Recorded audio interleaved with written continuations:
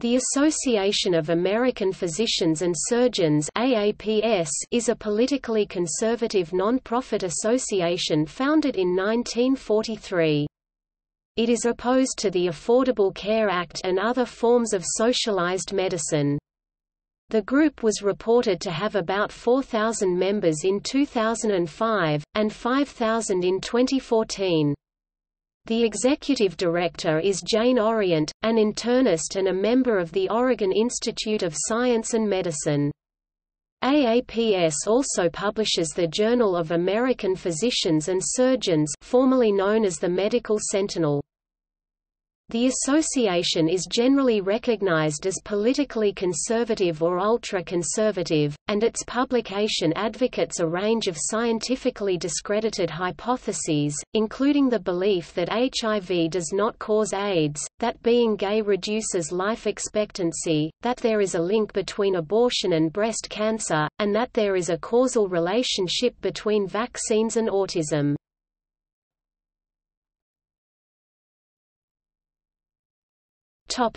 History. During the winter of 1943, the Lake County, Indiana Medical Committee opposed the Wagner-Murray-Dingle Bill, proposed legislation that would provide government health care for most U.S. citizens. Also opposed to the bill was the conservative National Physicians Committee. The committee began a membership drive in February 1944. By May 1944, the AAPS claimed members from all 48 states. In 1944, Time reported that the group's aim was the defeat of any government group medicine. In 1966, The New York Times described AAPS as an ultra-right-wing political economic rather than a medical group, and noted that some of its leaders were members of the John Birch Society. In 2002, AAPS said that its members included Ron Paul and John Cooksey. Ron Paul's son, Rand Paul, was a member for over 2 decades until his election to the U.S. Senate.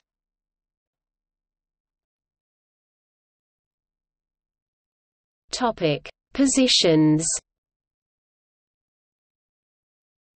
AAPS is generally recognized as politically conservative or ultra-conservative, and its positions are unorthodox and at wide variance with federal health policy.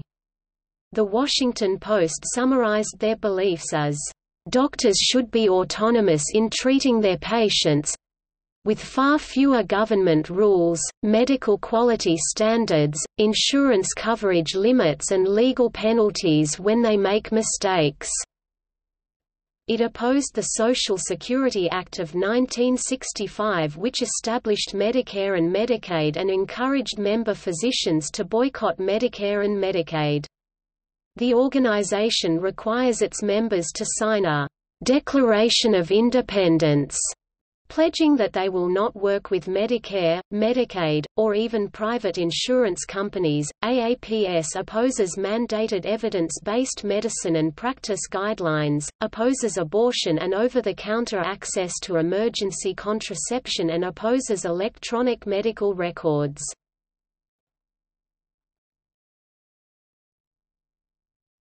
Topic: Political and legal activism.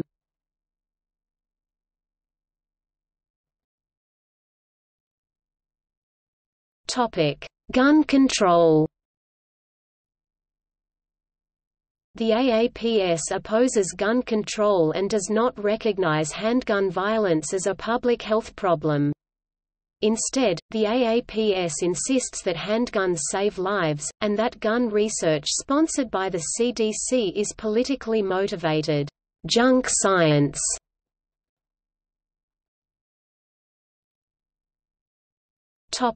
Social Security.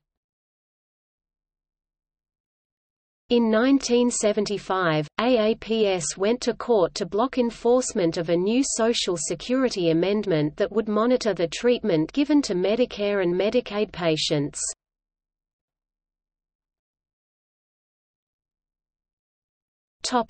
Opposition to health care reform. With several other groups, AAPS filed a lawsuit in 1993 against Hillary Clinton and Secretary of Health and Human Services Donna Shalala over closed-door meetings related to the 1993 Clinton health care plan. The AAPS sued to gain access to the list of members of President Clinton's health care task force. Judge Royce C. Lamberth initially found in favor of the plaintiffs and awarded $285,864 to the AAPS for legal costs. Lamberth also harshly criticized the Clinton administration and Clinton aide Ira Magaziner in his ruling. Subsequently, a federal appeals court overturned the award and the initial findings on the basis that Magaziner and the administration had not acted in bad faith.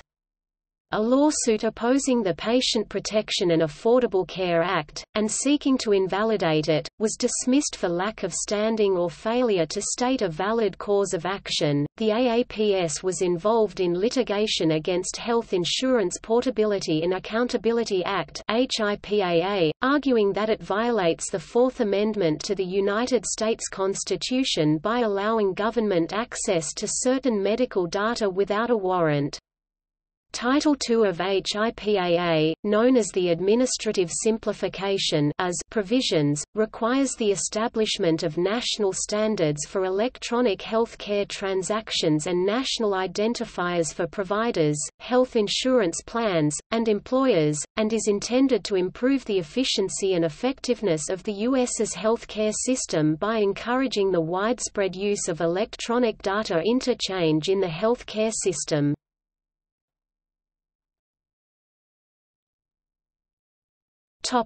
Opposition to investigation of Rush Limbaugh's drug charges. In 2004, AAPS filed a brief on behalf of conservative talk show host Rush Limbaugh in Florida's 4th District Court of Appeal, opposing the seizure of his medical files in an investigation of drug charges for Limbaugh's alleged misuse of prescription drugs. The AAPS stated the seizure was a violation of state law and that, it is not a crime for a patient to be in pain and repeatedly seek relief, and doctors should not be turned against patients they tried to help.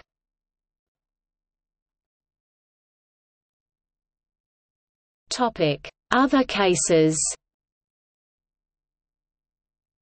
In 2007, AAPS helped appeal the conviction of Virginia internist William Hurwitz, who was sentenced to 25 years in federal prison for prescribing excessive quantities of narcotic drugs after 16 former patients testified against him. Hurwitz was granted a retrial in 2006, and his 25-year prison sentence was reduced to 4 years and 9 months. Journal of American Physicians and Surgeons. The group's Journal of American Physicians and Surgeons (JPANS), until 2003 named the Medical Sentinel, the Journal of the Association, is not listed in academic literature databases such as Medline, PubMed or the Web of Science. The quality and scientific validity of articles published in the journal have been criticized by medical experts, and some of the viewpoints advocated by AAPS are rejected by mainstream scientists and other medical groups. The U.S. National Library of Medicine declined repeated requests from AAPS to index the journal, citing unspecified concerns. As of September 2016, JPANS was listed on Beall's list of potential or probable predatory open-access journals.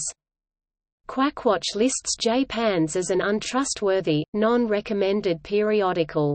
An editorial in Chemical and Engineering News described JPANS as a purveyor of utter nonsense. Investigative journalist Brian Deere wrote that the journal is the house magazine of a right-wing American fringe group (AAPS) and is barely credible as an independent forum. Writing in The Guardian, science columnist Ben Goldacre described the journal as the in-house magazine of a right-wing U.S. pressure group well known for polemics on homosexuality, abortion and vaccines.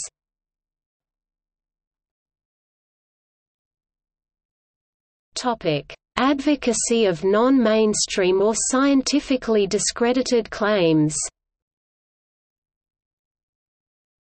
Articles and commentaries published in the journal have argued a number of non-mainstream or scientifically discredited claims, including that human activity has not contributed to climate change, and that global warming will be beneficial and thus not a cause for concern, that HIV does not cause AIDS, that the gay male lifestyle shortens life expectancy by 20 years, that there is a link between abortion and the risk of breast cancer, that there are possible links between autism and vaccinations, that government efforts to encourage smoking cessation and emphasize the addictiveness of nicotine are misguided. A series of articles by pro-life authors published in the journal argued for a link between abortion and breast cancer. Such a link has been rejected by the scientific community, including the U.S. National Cancer Institute, the American Cancer Society, and the World Health Organization, among other major medical bodies. A 2003 paper published in the journal, claiming that vaccination was harmful, was criticized for poor methodology, lack of scientific rigor, and outright errors by the World Health Organization and the American Academy of Pediatrics. A National Public Radio piece mentioned inaccurate information published in the journal and said, "The journal itself is not considered a leading publication, as it's put out by an advocacy group that opposes most government involvement in medical care."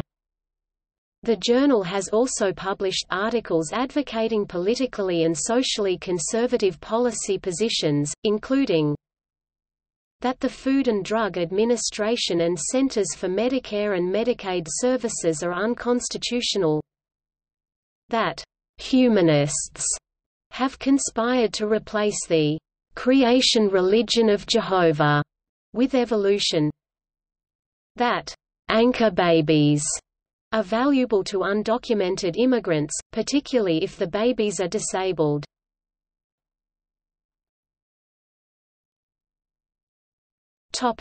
Leprosy era. In a 2005 article published in the journal, Madeleine Cosman argued that illegal immigrants were carriers of disease, and that immigrants and anchor babies were launching a stealthy assault on American medicine. In the article, Cosman claimed that suddenly, in the past 3 years America has more than 7,000 cases of leprosy because of illegal aliens. The journal's leprosy claim was cited and repeated by Lou Dobbs as evidence of the dangers of illegal immigration. Publicly available statistics show that the 7,000 cases of leprosy occurred during the past 30 years, not the past 3 as Cosman claimed. James L. Crahenbull, director of the U.S. government's leprosy program, stated that there had been no significant increase in leprosy cases, and that leprosy is not a public health problem. That's the bottom line. National Public Radio reported that the journal article had footnotes that did not readily support allegations linking a recent rise in leprosy rates to illegal immigrants. The article's erroneous leprosy claim was pointed out by 60 Minutes, National Public Radio, and The New York Times but has not been corrected by the journal.